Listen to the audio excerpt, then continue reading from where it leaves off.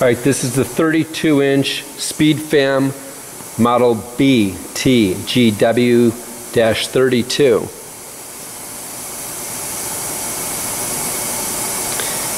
With an Omnicron PLC and a Simrex operator interface.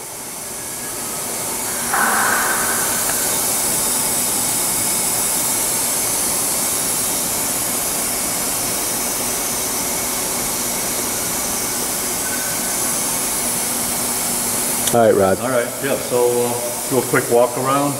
It's got the updated control on here, of course, with the static anti-tie-down switches down here. And like you mentioned, the Simrex 10 operator interface, which all works fine. And well, while we're up here, you can do the table up and down, of course. That's just standard here to lower that and everything. That's all good to go.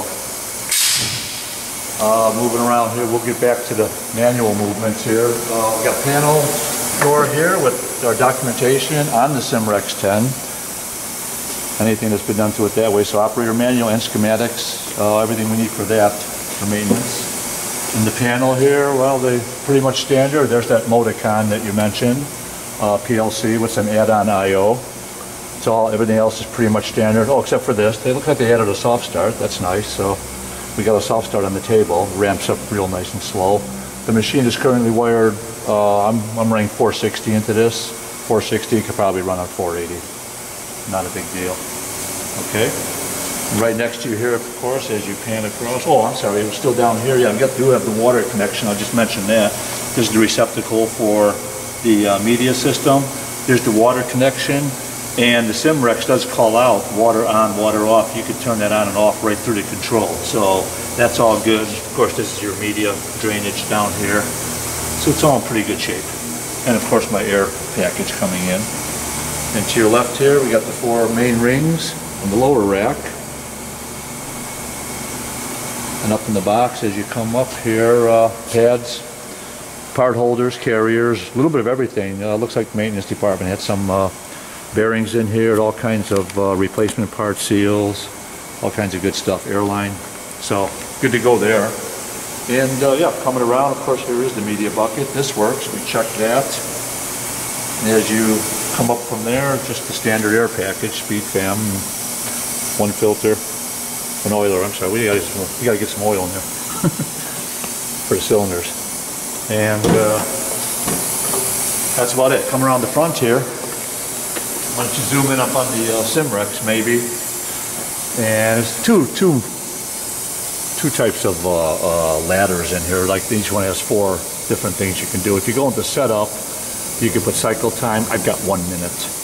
Next one over is slurry, 100%. I left that alone. And number of plates, which is pretty cool. You can run 1, 2, 3, or 4 plates, and they're numbered accordingly. I've got all 4 coming down. And the they call that EW gear. I know it's the center gear, and right now, if you go down here, Pete, you can see this gear going up and down.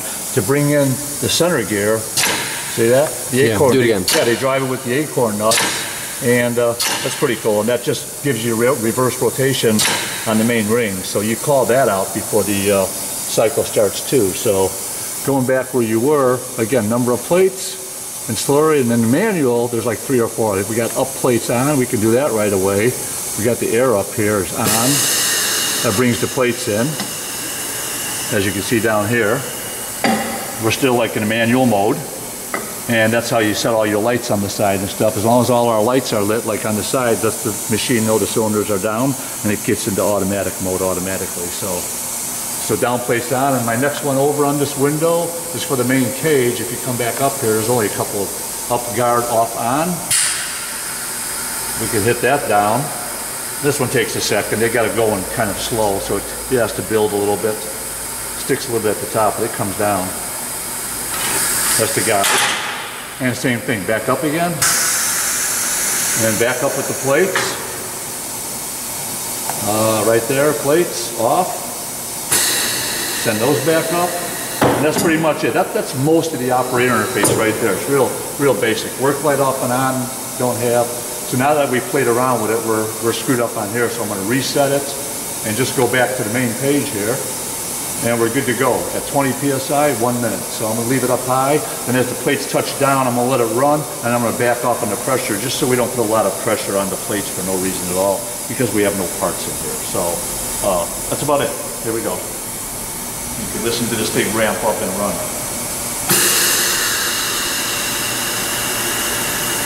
Gotta hold this until that cage comes down.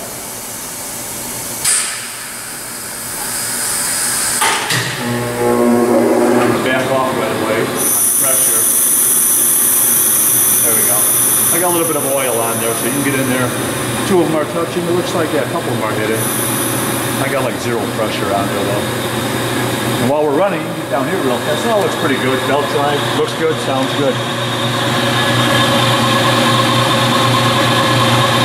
It's pretty clean down there.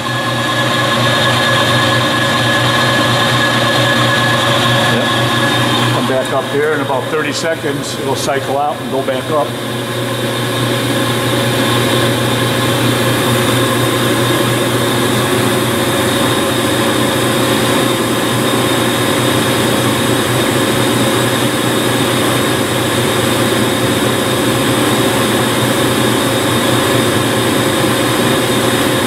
We got pause on here. I haven't even tried that yet. You can pause, check your parts, and then continue your timer. There it goes, 1 minute. I think those go back up still, right? Let's see, yep.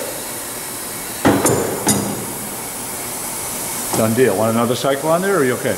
Do one.